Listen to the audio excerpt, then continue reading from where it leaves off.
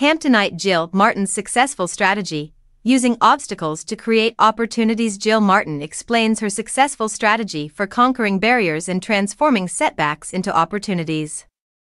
Jill Martin is well known for her lifestyle brand on QVC, her 15 years as a sportscaster for the Miami Heat and New York Knicks on the Today program, and her status as a New York Times best-selling book.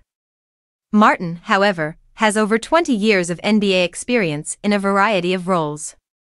She claims that saving lives via testing and awareness is her most essential job, which is why she is putting the NBA and WNBA logos a bold pink facelift on her new Sherpa items this month. Although Martin no longer has cancer, he says the mental and physical struggle will go forever. Martin received a diagnosis of severe breast cancer on June 20, 2023.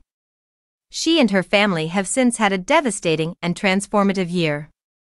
She has had radiation treatment, the most severe chemotherapy, a double mastectomy, ovarian and fallopian tube removal, and reconstruction.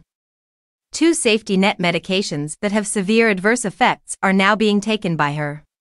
She was able to share her experience on the Today program to spread the word about the mutation and to urge others to be tested, despite the fact that this was and still is a difficult time.